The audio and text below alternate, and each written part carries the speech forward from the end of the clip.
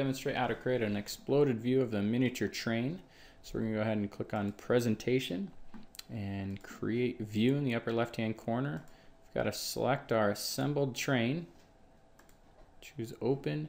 Now we've got an option of an explosion method, manual or automatic. I want to show you what automatic does, and let's just go a 2-inch distance and choose OK.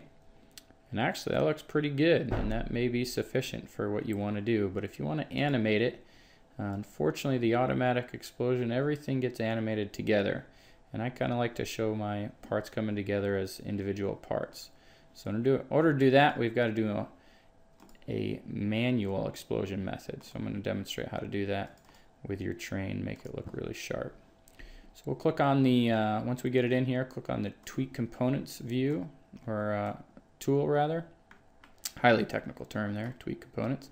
And we're going to start off with the pegs, and when you click on them, you're given an option of what axis you want to pull them out on. And in this case, we want to come straight out on the Y, so you got to change that.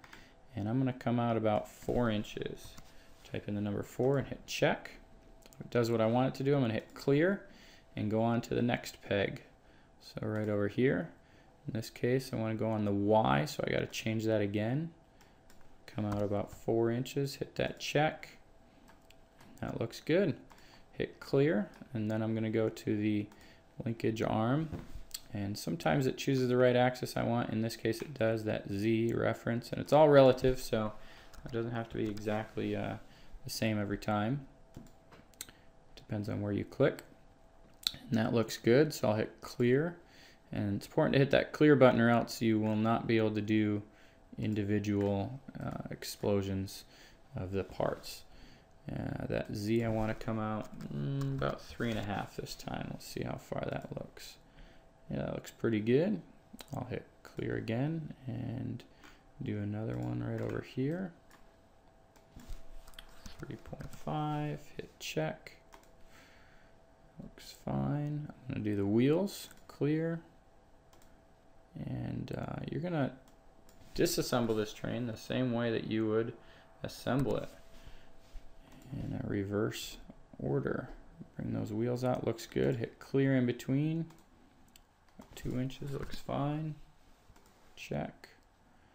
And if you don't like something, you can always change it. So before you hit clear, hit that check mark and change it back to 1 inch. That's fine. And if you like it, you can re-put it back in. Hit clear, and we'll go to the other side, doing the same exact thing. I'm not going to demonstrate to save time, but you get the idea here. For the stack, we'll go ahead and place that tool right there and bring that up about 1 inch. Check. Looks good. Hit clear. The cow catcher. It thinks I want to go up on the Z, but you can't physically do that, so I have to make sure I choose the Y axis, and I can actually pull that out on the Y. Same thing for some of these back here, the magnet hitch peg and the magnet hitch magnet. So let's choose clear in case I didn't already. And this one's kind of interesting. Whenever I choose this one, it actually looks like it wants to go in on that Z into the body. So if I choose a negative number, -2, it's going to send it in the opposite direction, which is exactly what I want to do. And we'll go ahead, and this will be my last one to demonstrate. Bring this out about 1 inch. And this time it does bring it on the positive direction, which is what I want it to do. We'll hit clear, close this. And again, it only does one side, but when you animate it, notice it'll do each individual component. Goes through showing how each piece goes in.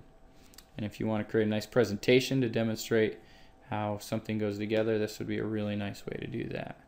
So this is the presentation file, the exploded view for the miniature train.